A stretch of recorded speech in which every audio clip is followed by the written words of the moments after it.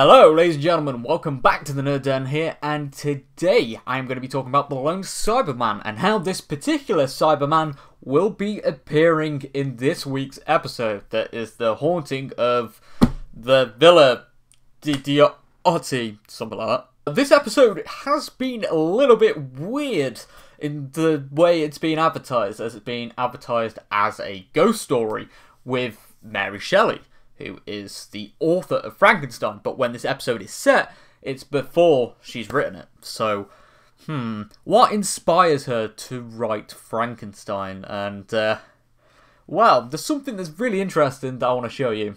So this is off the website that is Cultbox, and yeah, essentially there's some new images for the episode that shows Mary Shelley and the Doctor, Lord Byron, and Percy Bysshe Shelley, and so he's not actually married to her yet as well. That's something to keep in mind. And so there we got Dr. John Poldry, Lord Byron, and Claire Clement, and then we've got Mary Godwin with Ryan and Yaz.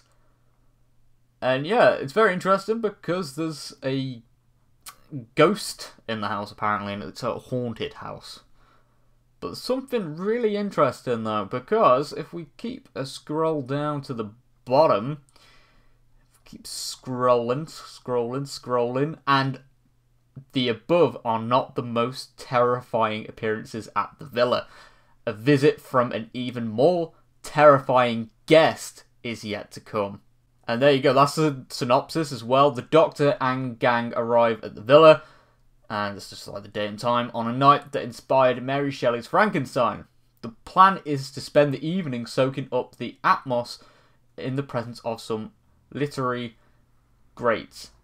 But the ghosts are all too real, and the Doctor is forced into a decision of earth-shattering proportions. So yeah, the decision could relate to what Captain Jack said about the Lone Cyberman, and it was a warning for the Doctor not to give the Lone Cyberman what it wants. So when it shows up, maybe there's something that happens that she is forced to kind of deal with it, and that leads to the Cyber Army that is featured in the two-part series finale that is going to be so epic, and I cannot wait to see it.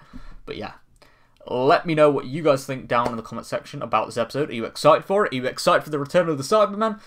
But it's going to be pretty awesome, and I cannot wait. But yeah, I'll see you all next time. Bye for now.